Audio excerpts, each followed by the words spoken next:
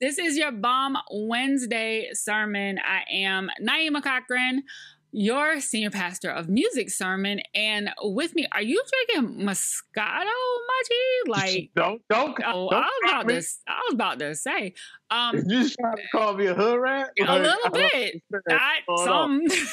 Oh. And with me, pouring his libations, is our director of Helps Ministry, the great Carron J. Phillips. Hi, Carron. What are you drinking today, Carron? A fine Griffon Bianco. Okay. Organic Italian. And it's quite wonderful. Is an organic wine really necessary? That's what Trader Joe's put on the damn label. So look, I feel like I need to know my shit was like properly processed. Look, handled. But if it tastes Trader Joe's is the best place ever. It is. It's very cheap. That's why the lines are so long. It's amazing. Like it's my favorite place to go to in the world. Right. Right. It's just all sorts of wine, champagne, liquors, good little snacks. You just can't do real grocery shopping there. It's like the supplemental store. Yeah, like I go there first, and then I go to the real grocery store. Right. Like you can only pick up like accoutrement there. You can't pick up like the real stuff there. Before we get into today's show, because we have a couple things we're going to talk about. Y'all know how I do. I'll forget to do the housekeeping. I just first of all, I want to give a shout out to the Count the Ding Super Squad all together. We were all on a text message. Today is feeling like a family. I put everybody on mute. I'm not going to lie, because my phone was hot the other day. That's fine. I had to dip in, dip out. Anytime you got more than 3 people in a text chat, you really need to just put the whole joint on mute and just take a look, glance over periodically. But as I've mentioned every week, we have a wide array of programming for your pleasure and for your interest and for your distraction, for your preoccupation, whatever you may need, on both the main Count the Dings feed and on the Bomb feed, which is Black Opinions Matter, motherfucker, in case you've forgotten what it stands for. Which includes on Mondays, the Crazy Sexy Cool podcast. Go ahead. Shout out to them. Their latest episode, they talk about skirting. I need to go listen to that. And on Tuesday, the OG show with the fellas. Wednesdays, you got us. Thursdays, you got Woke Bros Wise. And on Fridays, you got Growing Up the Same with Trayvon. Listen, if you still don't get what you need out of all of that, you can subscribe to our Patreon and get some original content. But also remember, we encourage you to follow all of us in addition to liking, subscribing, and all that good stuff, and watching, because once again, Carron has his shoulders out, his arms out, and y'all are missing this. If Michael B. Jordan, oh Lord, in thirst trap for votes, then hey, look, I'm just saying. Let me go ahead and use.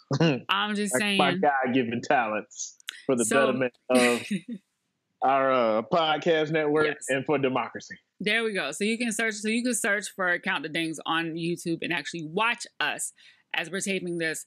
I want to give a shout out to everybody who's been out there standing in ostentatious lines to vote on this week, to early vote.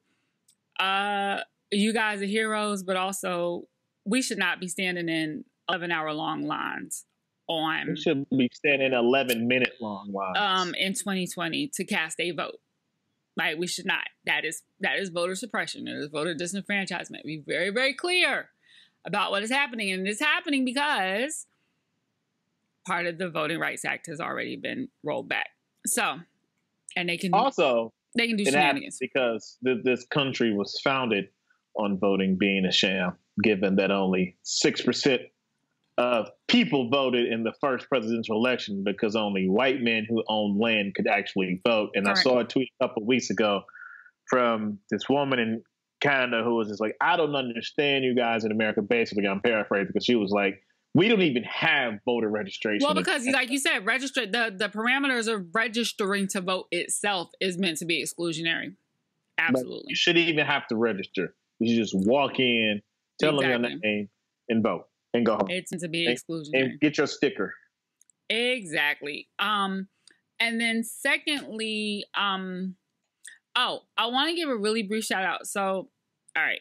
I was talking to a friend of mine from high school recently, and a conversation we were having prompted me to go back. Actually, I was talking to somebody I dated in high school. I'll keep it a buck. I was talking to somebody I dated in high school. It's about the ass. We had not spoken in quite some time, and our conversation prompted me to go pull out my journals. I kept immaculate journals all through high school until it was Moesha? So definitely not like. I definitely don't want to be compared to Moesha, but I guess just in terms of the act of writing in a journal. Yeah.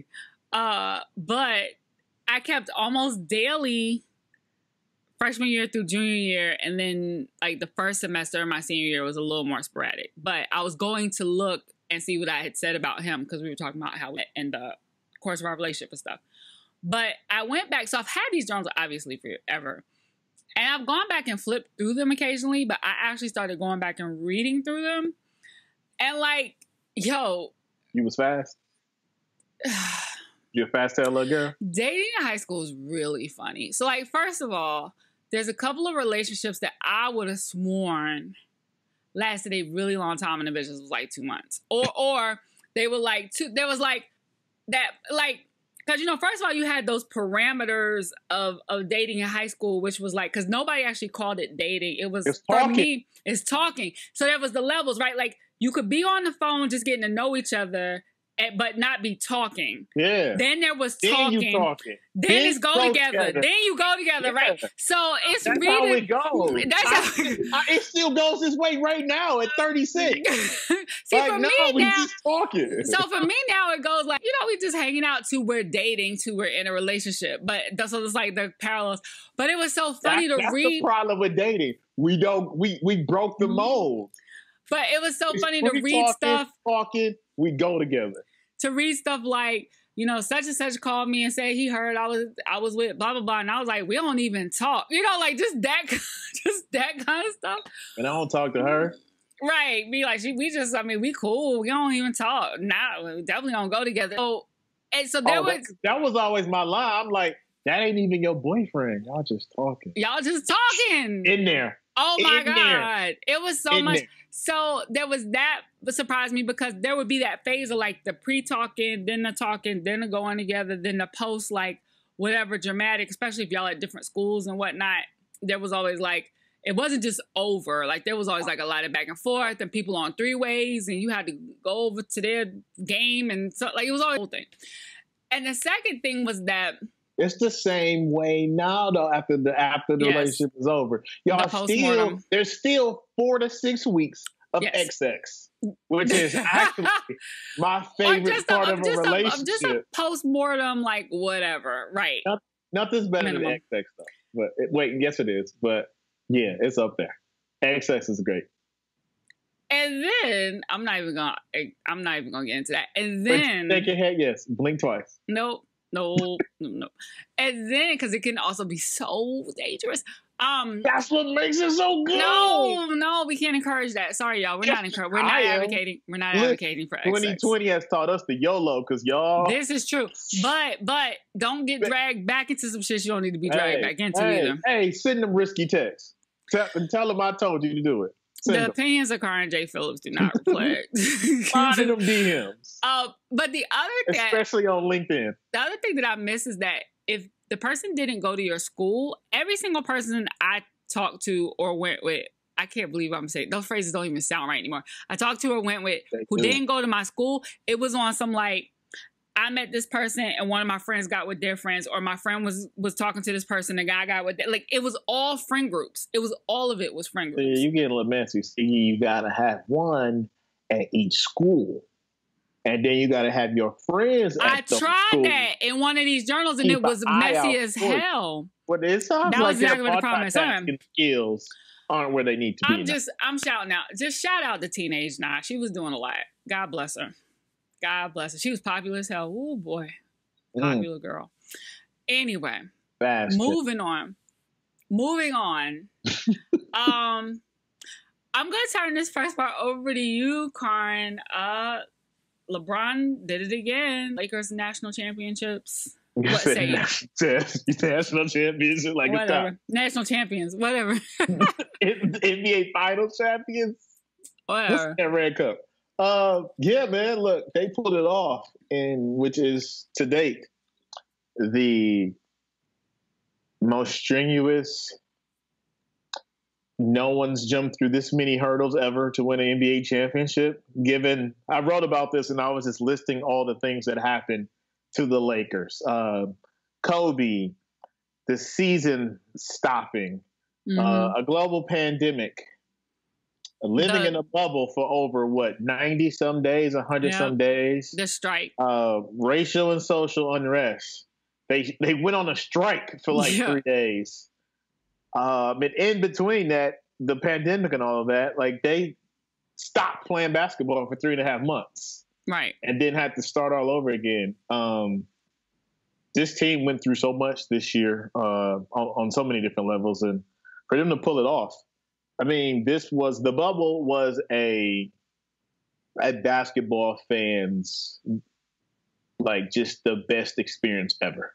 If you're if you're a casual basketball fan or only tuning into sports for the big events, then I can understand why this wasn't for you. And you talk about all this other stuff and all these. Well, is it because it was just solely concentrated on the game and not fan shots and all the extra shit? It was nobody on the front row who was there. It was no home and away, no flying, no home court advantage. No, this was just about it's us. We locked in this gym, right?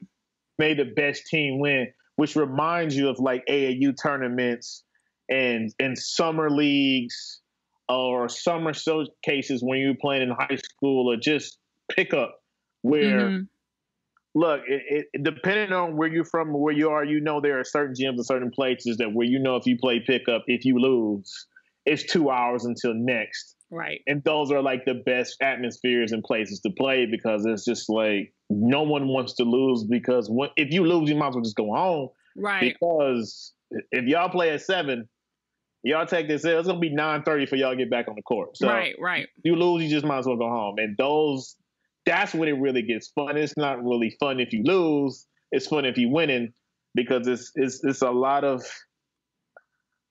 male ego. It's a lot of machismo. It's a lot of hostility, and that is when sports is the funnest. That's when sports is fun. Yeah, it's fun to me when it's not fun. Right. That's when I'm having fun. When it is hostile. As a fan, that's when it's good to you. Oh, playing. When I used to play, I hated playing at home.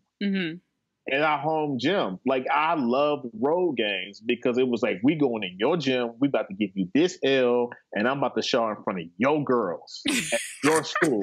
I loved road games. Home, I was just it's whatever, it's cool. But so a situation like the bubble was if you are a true basketball fan or hyper competitive, this was the best thing ever.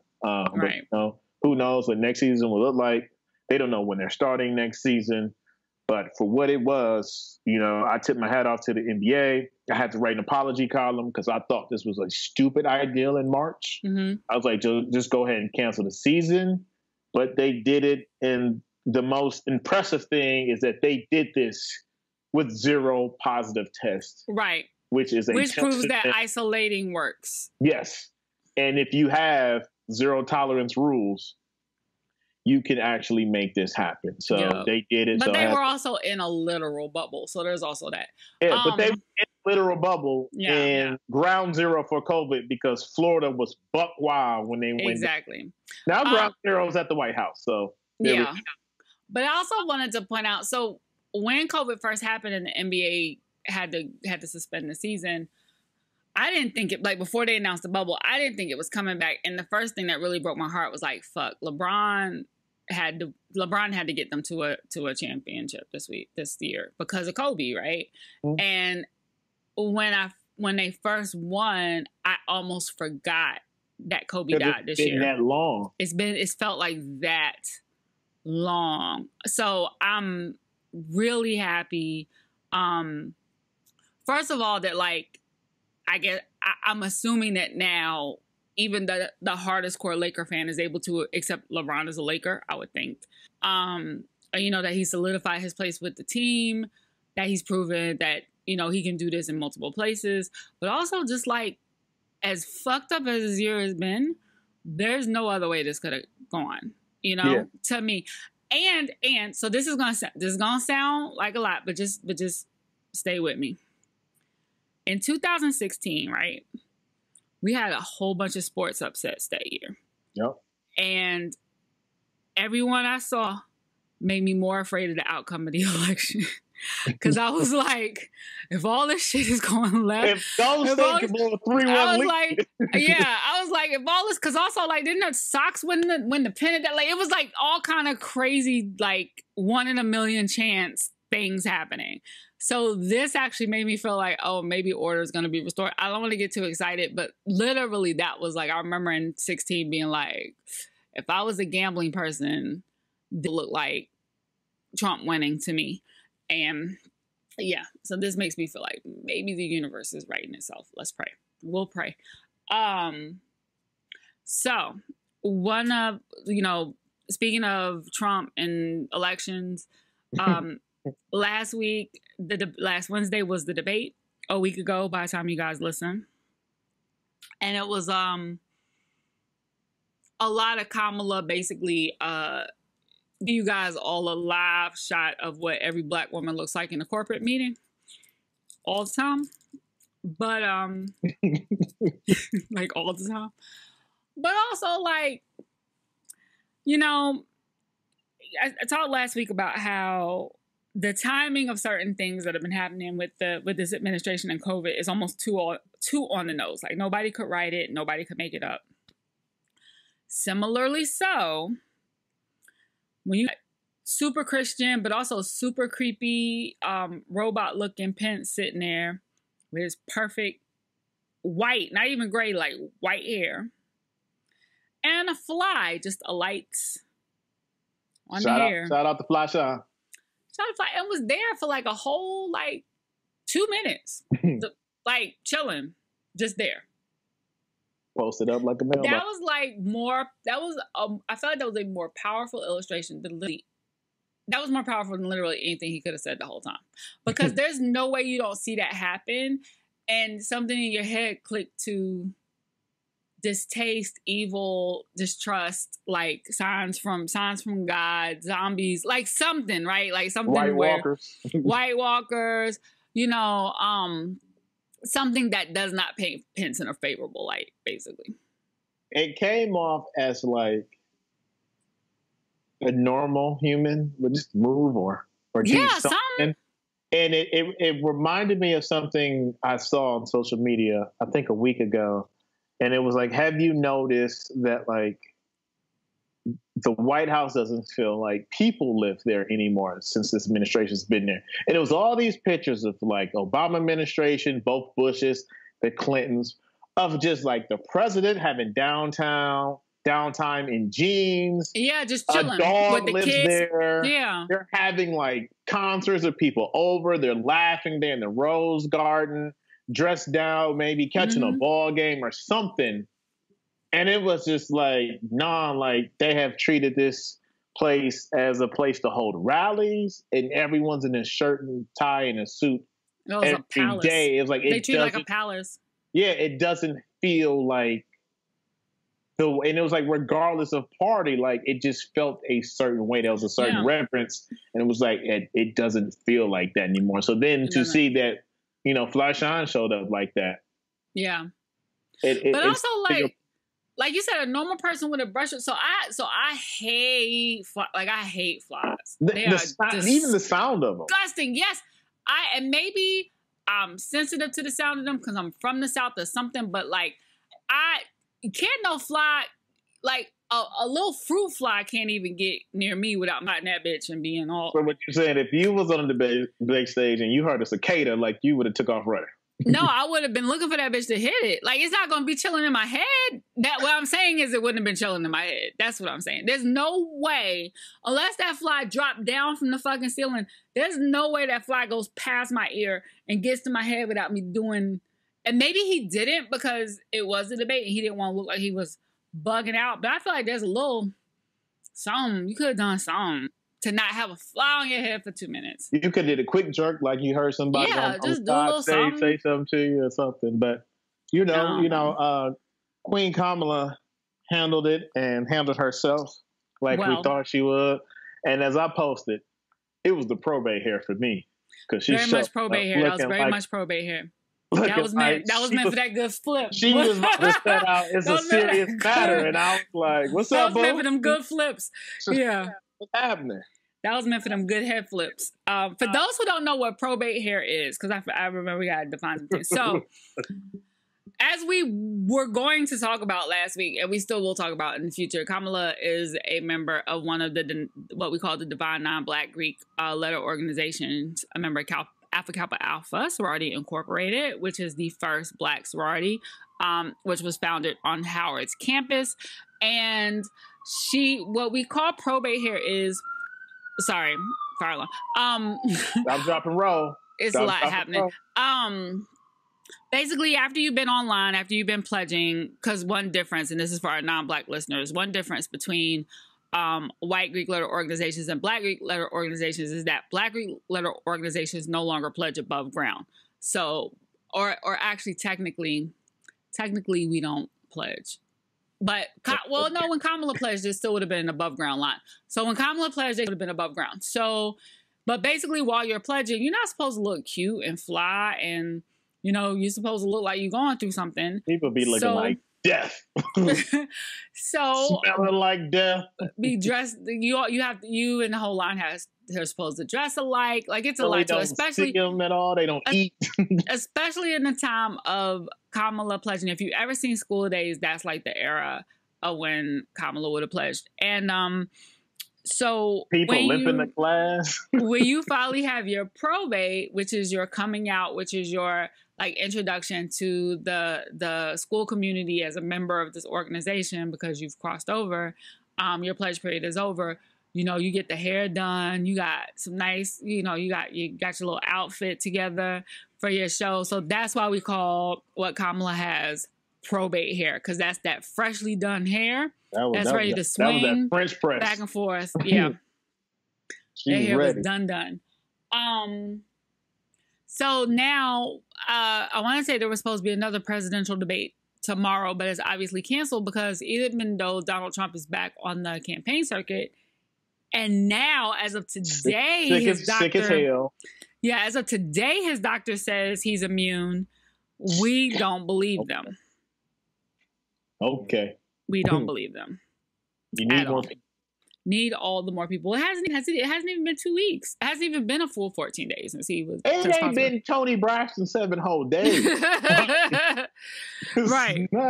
He just outside. He outside dancing a Macho Man. Like, what is wrong with you? You telling me that a overweight person that doesn't work out in East McDonald's is over COVID that fast? So one thing he out here shaking his ass to the village people during the campaign. Not understanding what the song is about. There's also that. I definitely believe he's still contagious, but something a nurse said stuck with me, and she was like, part of the reason that it's possible Donald Trump has recovered already is because when he had his first sign of symptoms, the medical staff threw everything at him that they usually give to somebody who's on their last leg, right? Plus some treatments that are unavailable to the average person. So your president, before he was even possibly super sick, got everything that we can't even give to all the people who need it because he has that level of access and privilege. They also didn't publicly confirm that he had it until 2 days after he knew that he had it. Right. And so he was still jumping on planes, shaking heads. Between him and Pence, I mean, y'all go ahead and be super spreaders, bro. Like, who am I to stop God's plan from going forth? Who am I? All right. You kind of do, but I want to get now into. So we have one more episode left of Lovecraft Country for this season, for this first season. But I'm sad. I am too, actually. But I want to spend a little time on this week's episode because it was phenomenal. And I know there are some people who like the storytelling was a little too much for. I've seen people talk about it on Twitter.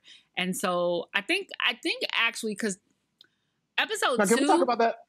Well, yeah. So episode 2 okay, let's talk about it. So first of all, we've talked about this before. So each episode serves kind of two functions. There is a through line that goes through this whole season, but also each episode is like a standalone story with an undercurrent of a through line that goes through the whole thing. And that through line is about Tick and his ancestral ties to the Sons of Adam. And the Sons of Adam. Yeah, the Book of Names and the Sons of Adam, right? That starts from the very first episode. Quest to immortality. Right. So that starts from the very first episode, and that continues through the whole thing. But there's several other things happening. The first thing is that each episode explores a different kind of genre of storytelling. So you have sci-fi, you have action adventure, you have straight horror. You have, this time we had like time travel in sci-fi. We've had Afrofuturism, right? So it's each one has a different storytelling style, which is throwing some people off. So like we had one that was kind of like a, that was kind of like Indiana Jones. Some Asian sci-fi. Yeah, we had some Asian sci-fi. We had, so there's a little bit of everything. So I think so that's throwing people off. And the other thing is, like I said, there's each episode focuses on a different character. And that sometimes, except for this one. And that, this one did too, because it was really about Montrose. So that throws people off. So you got like one that's about Hippolyta. You got one that's about Letty. You got one that's about Ruby. You got one that's about Dee. And so that's throwing people off. But when you really, and I think episode 2 lost a lot of people because there was a lot going on in episode 2. I had to watch it like 3 times. 2 was when they were at the house. After they got to the house, when they were actually at the house. When they went downstairs? When they went downstairs, when they went to the dinner, when they did the ritual. Yeah, was when they each had the fight. And they had the flashback. But it was a lot. But there was a lot. Oh no, I like it too. Happening, and it's also not a show that you can watch and be doing anything else. That's what I want to get to. This is the 2 points I want to make. I am sick and tired, and I say this as a TV head. I am sick and tired of people always complaining about really good TV shows, and they're just like, I can't get into it, or I got lost here and I got lost here. It happened with Game of Thrones. It happened with House of Cards. It happens like Westworld. It's like, no, these shows is there a level of complication there? Yes. Is there a level of comprehension there? Yes. That isn't the issue. We've always had shows like this. The issue is that people in this era of streaming and Netflix, where you can binge watch, people do not know how to take in art anymore. You want to be scrolling on your phone. You want to be scrolling through IG. You want to be live tweeting while it's going on. Like, people don't know how to just shut the fuck up, sit the fuck down, and watch the fucking TV show. And then it's the scene or a look here that means so much. They miss it. And then when the reveal happens, everyone's like, oh, and they're like, I don't get it. Well, motherfucker, if you stayed off your phone. If you had paid attention. You would get it. And then you got to go back 2, 3, 4, 5 times. And it's like. Well, I watch every episode of Lovecraft twice. I have to. And this time, I had to actually wait a day because it was just so fucking powerful, right? So we've talked before about Lovecraft doing like historical Easter eggs and but also dropping like. I had another point. I had another. Oh yeah, I'm sorry. Go ahead. So go ahead, sir. I'm sorry. And it's not that. It's also I have seen, especially with Lovecraft, especially from Black people. So Black people, I'm talking to you. Or people, this word that is highly overused, and it's overused to the point that it's losing the effect and the power behind this word, which is trigger. Mm-hmm. Y'all can't be triggered by everything. Because if everything's trigger you, when something actually triggers you, people are just gonna be like, okay, everything's trigger you. Why should I take this as the important actual triggering thing that can affect you? And it's like, okay, maybe Lovecraft is too much for you. Well, then don't watch it. I don't want to see you starting hashtags and threads complaining about this show because it's too much for you. That does not mean that this show is not serving a purpose of any show we've ever seen before. I've seen it with Blue people. Avatar? No, Regina King and Yaha. Blue people? What? The Watchmen. Oh, Watchmen. Watchmen. People was doing this about the Watchmen, and I watched the Watchmen last, even though people overhyped it and said it was like the greatest TV show of all time. When I finished, I was like, y'all, there's a goddamn lie, and it's nowhere close. I was like, y'all, black people just told it themselves and told us they didn't know shit about black history. That's what it was. Right. Y'all got a black history narrative that your mamas and daddies didn't never teach you, and that's why you love the Watchmen so much. But it's like, if everything isn't for you, that's fine. That don't mean you have to make a campaign about everything, diminishing the work and the art behind it just because you don't get it, because your ass don't want to focus and stay off your phone to take it in and receive it. Well, also, I think the thing about the triggering, right, is that I see a lot of complaints about storytelling centered in Black trauma. And that's not the only storytelling we have, but a lot of people who say this also think lighter Black storytelling is silly, right? So, and what I do actually love about what Lovecraft is doing is that it is framing racism and Black trauma in a way to help you understand it's horrific. Yeah. It is literally horrific. Like, it's intentional, right? And yes, some of these episodes, they're so evocative. Like, the word isn't triggering because you ain't actually lived through the experience. No. It's just that Misha Green is punching you in the face. It evokes, it evokes emotion. And like, honestly, maybe we need to feel some of that shit. So like, this is a perfect episode. So in this episode was about time travel and explored a couple of different time travel paradoxes. One is the grandfather paradox, meaning if you went back and accidentally changed something, you know, like, well, the theory is if you go back and kill your grandfather, it means you cease to exist, which means you could never go back and kill your grandfather. To the Future theory, right. Which we found but out, the other though, one, Infinity Wars isn't actually true because Bruce Banner broke that down in the space-time continuum. Right.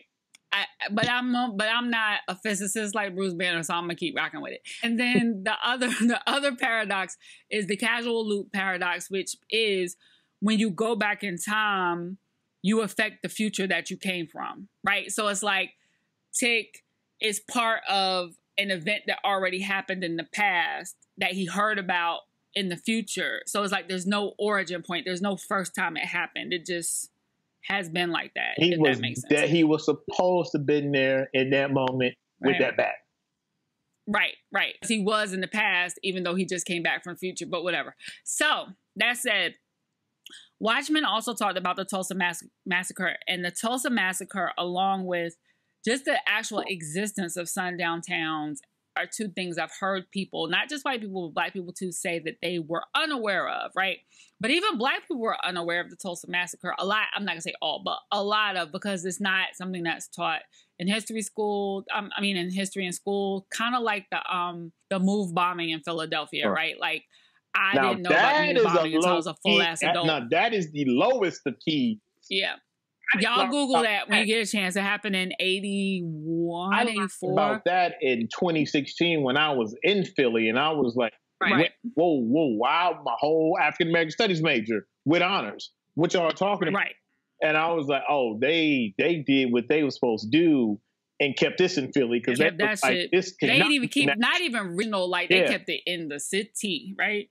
But anyway, so the Tulsa Massacre was in 1821. And they referenced earlier in the show that 1921, sorry. They referenced it earlier in the show as saying that that's where everybody's families were from, and talking about the Book of Names having been lost in the fire. We know when it happened. But to be placed inside of that night like that was that's never been done. It's like, for people who don't understand, it's like when James Cameron put us on a Titanic on a smaller scale. You know what it was like for Black people to be? It was for everything we've ever heard about the Middle Passage. And there was a portal, and you stepped through it, and you had to experience the Middle Passage. Mm-hmm. That's what it was kind of like for them to go back and walk through. Well, I'm saying for them to go back, but I meant as a viewer, this was akin to, on a smaller scale, James Cameron doing Titanic and showing you the story of like who the people were and how it all unfolded and how tragic it was. You're right. It was this, but like on a smaller scale. But fucking Michael K. Williams. Like, I know that we've been talking about Journey has been doing her thing. And if you come at the king, you best not miss. If they don't give K. Williams a goddamn Michelin star, a Rob Report Award, Small Business of the Year, Teacher of the Year, motherfucking, like, the key to some city. Like, I need him to get every award that exists, acting and otherwise, because that he has been killing it this entire season. But this episode, I don't even know where he went for this episode. Like I don't even know where he was. His head had to be fucked up coming out of this episode, because this one goes into his trauma, and that man was traumatized through this whole episode. Like, it's hard to believe. And I know he always portrays like layered characters who actually do have trauma underneath, the surface. But this was some other shit. And one of the most, there are two really, really key powerful moments. The first is watching him get beat. Huh? Watching him get beat by his daddy. Watching him get beat, but also like Letitia standing with Tick's great-grandmother. Yeah. Right? As the house is on fire, and the great-grandmother saying to her, when my great-great-grandchild is born, he will be my faith made flesh. And like, for every one of us, like any of y'all who got a shirt that says I'm not my ancestors, I hope you felt ashamed when you heard that shit. Because that's I think that's the wish that like all our great-grandparents put on us, right? And for her to stand there while Sonia Sanchez's Catch a Fire is being recited in the background, which is another thing that this show does really well, is mixes in poetry and spoken word with the narrative of the show and in the background of the show. And the music too. And the music. But the second moment was Montrose standing at the window, watching Letitia come down the street, watching the planes bomb the city, watching everything on fire. And well, she turned into Alicia Keys. Yeah, Girl on Fire. And calling the names of people who got killed that night. And all of those names in Montrose's monologue were real people. Mm-hmm. I think that's also important to know. All of the businesses you saw on the street, including the theater. The theater is the same theater that we started in Watchmen. And the names that he called, the stories that he talked about, they were real. That was real. Like, that shit was actually real. And that was just... The one thing I thought about is like, this is the second time, when this goes to a previous conversation about how HBO turned to the Blackest Network out, that we've had a series on HBO reference Tulsa and reference this happened and reference the Dreamland Theater. And I was like, at some point, we've got to put Dreamland up there with the Apollo. Because what other two black theaters have meant that much to black people? Right. One, as a place to where it was a springboard for all our favorite black artists and entertainers, but also just what happened to Dreamland. And just all I was thinking of, looking at it from the Watchmen standpoint and now with Lovecraft is, I was like, somebody got to do a documentary. Because I was like, this had to just be the spot in Tulsa. It's probably, I want to go back. I might go back and look. I had a Chitlin circuit routing of all the black theaters that were on the circuit. If Dreamland was a combination movie theater and live performance theater, maybe. I'm going to take a look at that. That's a good question. But I do want to point out, I want to take just a moment, because I don't know how crazy next week's episode is going to be that we're going to want to talk about. But I want to point out some of the ways that Lovecraft, that Misha and her writers have succeeded in weaving like historical narratives that you may or may not have caught. Might just be a mention or something deeper into Lovecraft. There are various sites and pods that have been breaking this down weekly. There's the Safe Negro podcast that that For All Nerds does. And then the Langston Project actually has a Lovecraft syllabus. They do a syllabus of each episode, which gives you backstory, which gives you relevant I'm just thinking books, about the music. scene from The Best Man. Richard Wrong, Langston Snooze. Hill Harper. Your mom would go to that. Your mom would go to that. Shout out to Shelley. But yeah, they do like a really great breakdown of each episode. I mean, it has to be so time consuming, but they give you relevant like books to read, music to listen to, other movie references, other scholarship that you can read on these things. But a couple of things I want to point out. So we know about the Green Book reference, or everybody should at least know about the Green Book reference by now. Uncle George talks about the Negro Travel Guide. That's the Green. That's basically the Green Book. And but don't watch bullshit ass movie. Don't watch right. it. That's what I was gonna say. If you watched the first episode of the show, you should have an understanding of why the Green Book exists, which should also help you understand why we were so mad at that fuck ass movie. The second thing we gotta get the fuck up out of here, y'all. Let's go. And then we talked about the reference to sundown towns.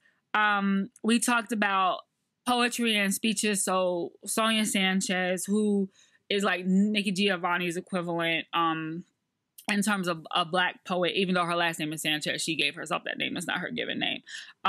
There's like the very first episode, there's Langston Hughes debating about the fact that the American dream comes at the expense of Black people. You got Gil Scott-Heron, Whitey's on the Moon. You got, Cardi B. You got Cardi B. And I would say go to not Langston Hughes, you got Baldwin. I'm sorry, you got James Baldwin debating on the American dream coming at the expense of Black Americans. You got, and that's happening like, while they're traveling to go look for this house, and go look for their, I guess, his namesake, his legacy, whatever you want to call it. You got, this was such great juxtaposition when Rudy turns into a white woman for the first time and she's sitting on the bench chilling, reading the paper. You have dialogue for color girls who consider suicide when the rainbow is enough, which again, just great juxtaposition. So that's also the Cardi episode. There's also a Cardi episode, yes. Bodak Yellow and Money was in that episode. We got historic photo references. Like there's a live shot that mirrors a Gorham Park shot. There's another live shot that mirrors. Let me find the name of the picture. Give me 1 second. Oh, I feel like you got the MLK reference on the episode. We talked about that. The house.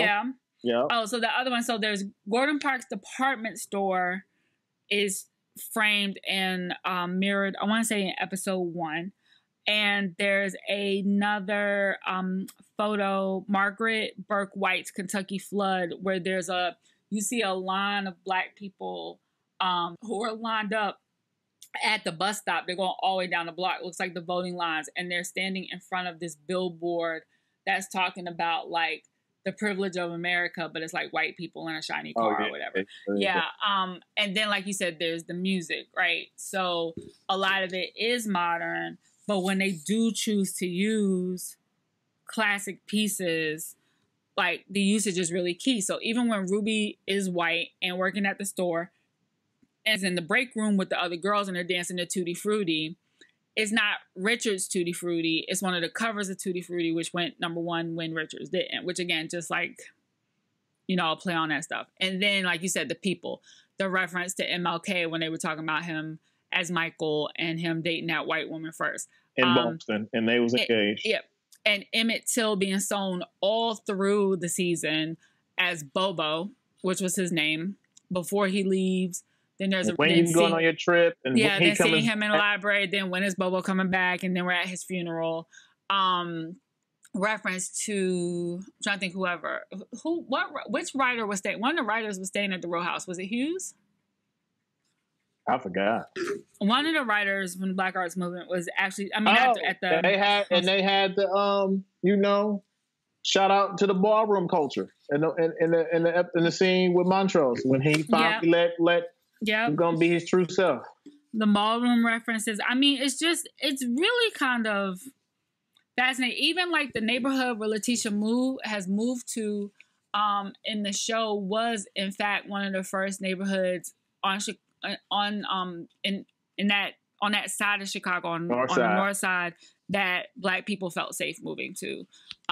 But it wasn't at first. Like they still got harassed, but it was one of the first neighborhoods, one of the first like blocks that Black ended up moving on to. So like she's just been so specific with everything she's done. Oh, and even with music in Hippolyta's joint where she's her and George are like in spacesuits examining flora and fauna. It's Sunrise. It's a song by Sunrise, who was like an Afrofuturism pioneer. So it's like there's so many layers. This stuff was so thought of, you know, like really carefully. And I think that if you go back to catch it, right? Or if you take time to look at it, or if you take time to notice all the references they make, even the pickaninnies in Bopsy and Topsy, you know, like I think that if you actually take time to look into it, there's so much to learn there, woven into entertainment and horror and just with great acting and great directing. And it's so special. It's just so well done and so special and layered. And also, why can't I find it? I'm looking for it on my phone.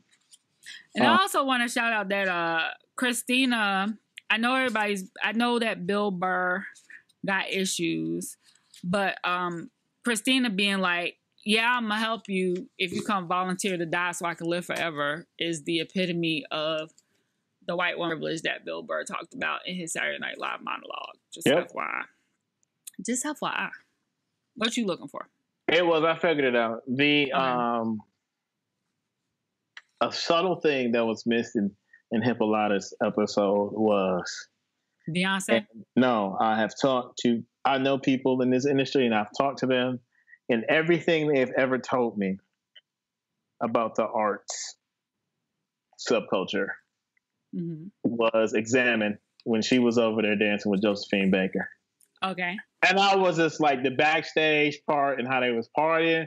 And I was like, even all the way back then, I was like, this is what everyone who has ever told me that is in that culture, they have said it is just like this. And the way she presented, I was like, yep. I just remember all them stories. And I was like, this was the image I've had of like how they get down when the shows is over. And I was just like, yep, they know this. And even with Josephine, I would say if you only know of Josephine Baker, the artist, also look into the fact that wasn't she in like the French Legion or some shit like that? She was an officer in the French Legion, if I'm not mistaken. And like Josephine was also like heavily politically active, even as like her expatriatism was like an in and of itself activism. So definitely look into that.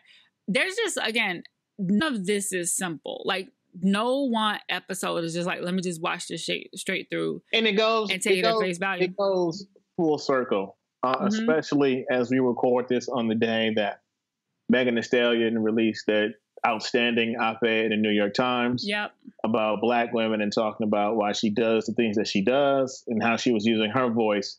And it was just like, there would be no Megan Thee Stallion without Josephine Baker. Like, correct. None of them happened without Josephine Baker is the original bad bitch that broke all the rules. Who people were saying, I don't know why she got to get naked. She could keep her clothes on. That's why she had to go to Paris. First. Exactly. She is the first. So it ain't no P-Valley. Yeah.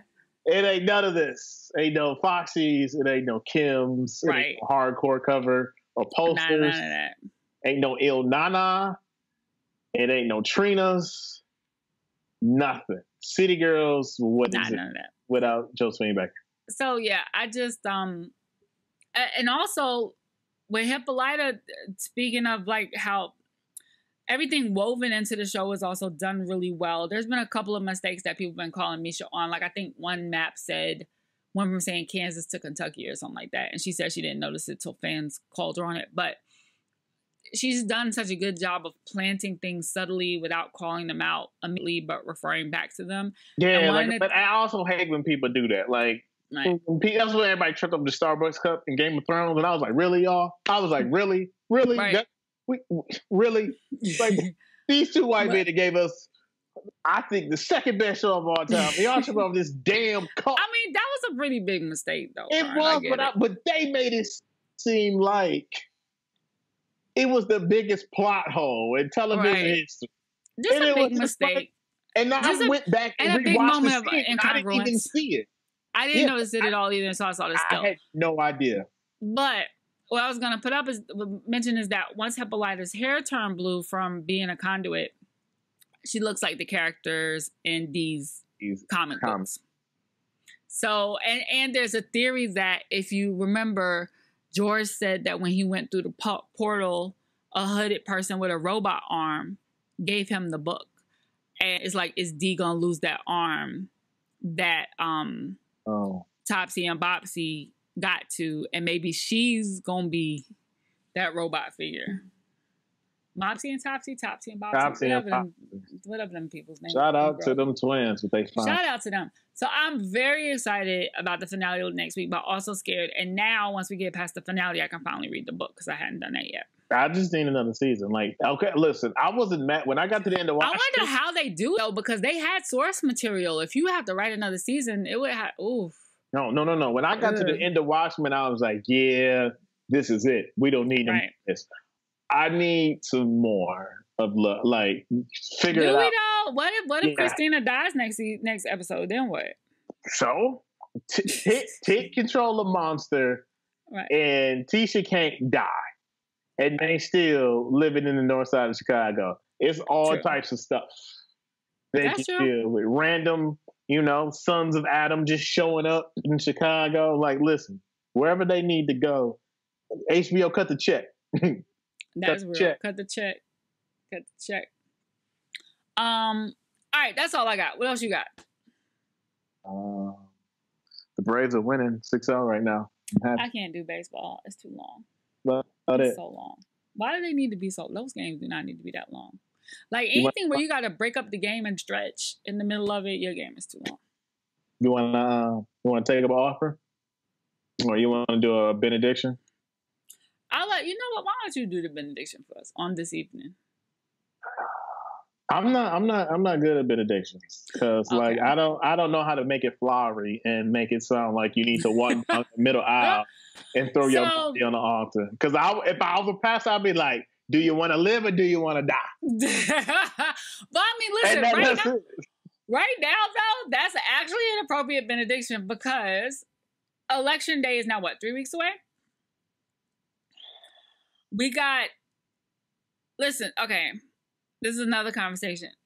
Black Gen X men, y'all are killing hip hop and y'all are killing me with your bullshit right now. And I just need you to focus because we got 3 weeks. We have 3 weeks. And I understand this idea of not giving up the black vote without being promised something in return. But here's the thing, right? If your house is on fire, you do not first say, what hotel are we going to? Did you call insurance and see if they're going to pay for the coverage? You do not stop and lackadaisically gather up your belongings that you want to take with you and preserve. Stop trying to put your J's in a book bag. The house is on fire. Motherfucker, it's an emergency. You got to go. You figure out the other shit later.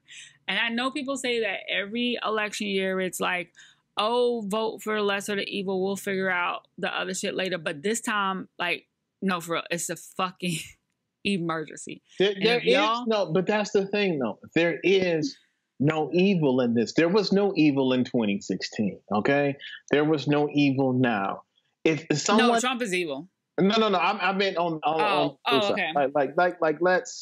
Let's get rid of that rhetoric and that narrative because I'm just like, fam, this is a black woman who should have been the presidential nominee, if you asking me, outright herself, and the dude who was Obama's right hand. Right. If you want anything close to having them two black people back in the Oval Office, I think you would want to vote for the person that's probably going to call him for counsel all the time. But also, but there's a lot of people who don't want anything like Obama in office. And those people actually hate the American presidency, period, which I understand because it's a flawed office. But I'm also like, what the fuck do you want? Because there's no option available to you, even had it been Bernard. But anyway, my thing is, we've already seen what the past 4 years have done. He has packed 51 judges into every circuit court, I think, except 13. So, like, I think 14 of 15 circuit courts, if I'm not mistaken, these are people who are going to be on the bench for at least 2 more generations, the majority of which do not have the experience to do so. And unless something miraculously stops Amy Barnett's confirmation hearings, we got Mega Carron in court on SCOTUS, and that would have given Trump, of all people, 3 fucking SCOTUS seats. The last motherfucker we needed to give 3 SCOTUS seats. Also, there's a question that I don't think anyone has yet to answer for me because so much has happened. I think we stopped caring about it. So I'm going to ask you this. Does he have a full cabinet yet? No. Exactly. Not remotely. And he had people who've been serving in cabinet a year without being confirmed at all, without going through Senate oversight at all. So, like, but yeah, you're right. Like, still, I think at best, 2/3 of the cabinet positions are filled. At best, it might be more like half. That man shitted on armed service members, dead and alive. On everything. It don't even about like this is a country where black people for decades have been like, I ain't fighting for this country. I ain't going to war. I'm not doing this. But that don't mean that we don't respect a lot of servicemen and women. Because we all have them in our family, literally. Exactly. That's what I don't think people understand. Every black person you know who has had more than who has at least 2 generations in this country has service members in our family. All of us do. Because at one point, that was also our ticket to getting homes, to getting colleges paid for. Like, my grandfather went to school after he came back from the war, you know? So it's like so people seem to think it's black people versus the military. No. Who do you think the military, what high schools do you think they go to recruit? On my dad's side of the family, it's 6 boys, 3 girls, 9 of them. 4 of the 6 men served in the military. Yeah. The oldest, my uncle, has a Purple Heart. The second oldest is my dad. He was in the Korean War. So it was just like, that's all I knew. So yeah, I don't even understand how you can go to disrespect them because we don't. But you know, when you have someone in the Oval Office who no one in his family has ever served. Nope. And he got 5 deferments. Then there you go. 5. Like even like the John McCain thing. Like, listen, of course we wanted John McCain to lose to Obama, but like nobody had beef with John. Yeah, we weren't gonna disrespect him. Like nobody was mad at John McCain. We were just like, you stupid for picking Sarah Palin. But nobody was out here like John McCain got to catch hands. Like until 2015, till he started running. Like, let's be honest. Have you ever had beef with a Republican till then? No. Have I had beef with a Republican? Yes. But have I like... I'm talking about like in the Republican and members of the Republican Party where you was just like on site if you found out that somebody's a Republican, like you just want to slap the shit out of them. Like you do now. No. See my point? Not until Trump took office. Exactly. Yeah, you're right. And that's the other thing. It's like, it's not that people care to disagree. We can have it's not that we care that you're a black Republican. Yeah. If you're a black Republican, if you're a white Republican, it's not that we care that you're a Republican. We care that you're a Trump supporter. Oh, it's not which is a different thing. Even if you're a Republican who is not a supporter, it is that y'all are not doing shit to stop him. Right. That is why we are just like, we done with y'all. We can't do it with y'all. Like, it makes me think of the scene in The Inkwell where, remember Colonel Taylor was a black Republican And the dash was arguing. But like they dapped it up, pieced it up at the end. It was just like that's how it was. Now it's just like, bam, it's just like Christian blood. Yeah, it's a lot. It really is that real right now. Like I'm straight cutting people off, blocking people. Like it's like we can't even discuss this, fam. Like you said. But on that note, I want to remind you guys to make a voting plan. I think there might be a couple of states where you can still register vote.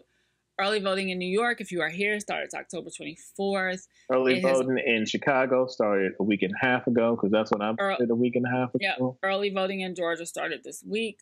So, like, wherever you are, get it popping, get your plan together. If you still have a mail-in ballot in your house, find your drop-off spot. Be aware that make sure it's not a fake one. They got fake ones out there. Again, everything that the GOP accuses them of doing is because they either looking into doing it or they're doing it themselves every time. Projection like a mug. But at this point, find a drop-off location. Go to your Board of Elections office, something, wherever you can go. Google is free. But yeah, Google is free all the time, and all the time Google is free. Mm-hmm. On that note, we thank you as always for being with us, watching us, listening to us. You could have been watching or listening to anything in the world right now, and you are with us. And we will see y'all next week. And as always, stop giving that white man y'all money. And stop putting Van Jones on your platforms while you're at it. We still gotta have that conversation. All skin folk ain't kin folk, especially when they married to the other skin folk. Oh, and also, stop acting like Russell Simmons doesn't have 20 rape allegations against him.